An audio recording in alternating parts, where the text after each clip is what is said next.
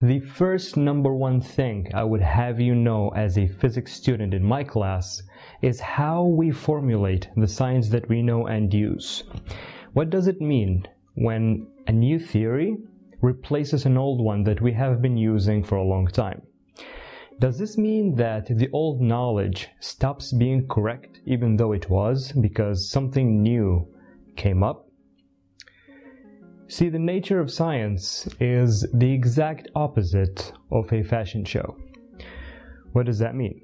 What that means is it is not what is cool or in fashion or the latest thing that takes over. Instead, it is what describes what we see and what we're interested in studying best.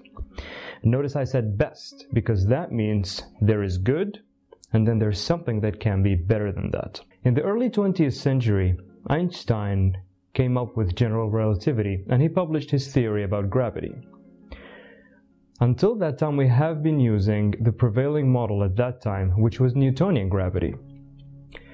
Did Newton cease to be correct when Einstein came up with his theory, which did describe the universe better?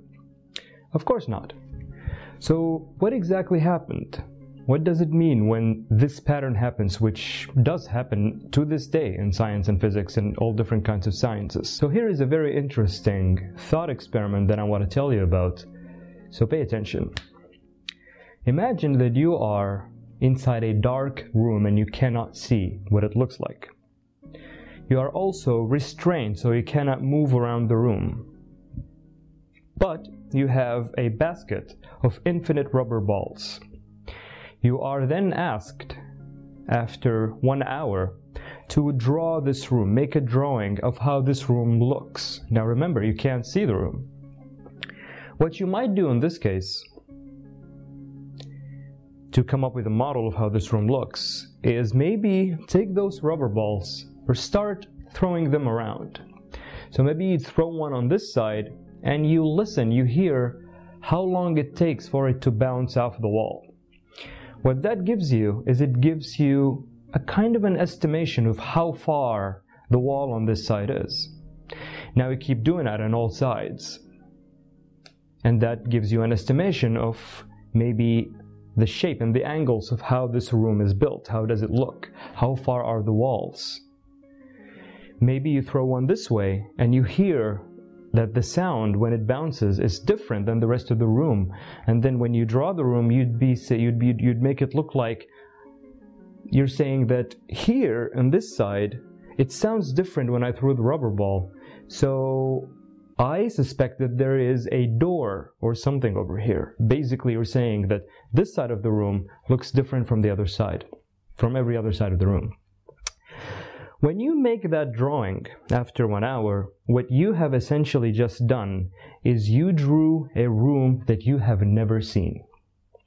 And what that is a model that is supposed to emulate what that room is.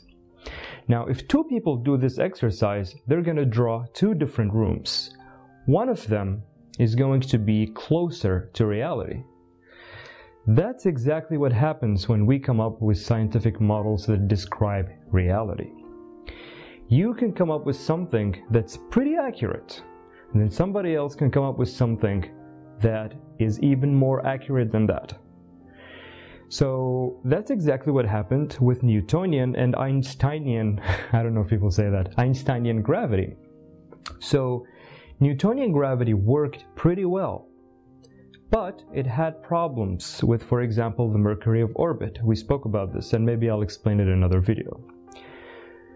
When Einstein's theory came along, even though they were different, they were both correct in different ways. And Einstein's theory explained everything just as well, and it also included all the problems that Mercury had, and it just works better now. So the drawing that Einstein made looks closer to the dark room, the real dark room, than Newton's. So this doesn't mean Newton was wrong and Einstein debunked him. It means that he found a better model to describe reality. Here's something to always remember. Once anything in science or physics is created and then proven to be correct and then showed by an experiment, vindicated, used, applied, it is forever correct. There can't be like in the future where it just ceases to be correct because it was proven by experiment. So unless the laws of the universe changed, it's just going to remain to be correct and accurate. What you can do, however, is you can come up with a closer and better explanation to almost everything. This is crucial because this is the takeaway lesson that I want anybody that's interested in any science to understand. Whatever you're reading right now, including general relativity, like the theory of gravity that we describe now, this is not the end goal. You can actually improve it. You can come up with a model that's better than that. In fact, it should be the reason you're studying physics. To improve that physics, to understand it, and find problems that are not solved. There will always be problems that are unsolved in any science. And that should be the goal when we study physics or whatever it is, to solve those problems. In fact, as we speak right now, as of the time we're recording this video, we are stuck in the problem with singularity in our current model of gravity. It doesn't work. We don't know what happened before the Big Bang. We can speak about that in other videos too in the future. So subscribe to the channel. You should be subscribed already anyway. So yeah, basically that's what I want you to remember and understand, that you can, not only are you invited and encouraged to actually improve the physics that we have now, especially gravity, you will even be crowned with a Nobel Prize when you do it. So yeah, two things on that. Challenge the things you read and also see if there is room to improve it. I would encourage you, if you are someone who is interested in, again, physics or anything else, go to Google and put unsolved problems in whatever field, and then work towards that. You could change the world. You can do it. This is how it works. It is seriously bad form, and it's this like with everyone I teach, it is really bad form to assume that what you're reading in the book is the end of the knowledge. It's what the smart people figured out. Well, yes, you can only learn like so much on your own. You have to get a book of things that people have discovered like thousands of years ago. I'm not against that. But also, after you learn, if you do research, it's a part of your responsibility to improve and take forward the field that you're doing. So keep that in mind. So that's all I had for today's discussion. Thank you so much for watching. I would ask you to support this channel and help me make it grow. And this is simply by liking this video, subscribing to the channel, and please share this video with people who you might think are going to be interested in things like that, or if you just want to support the channel, really.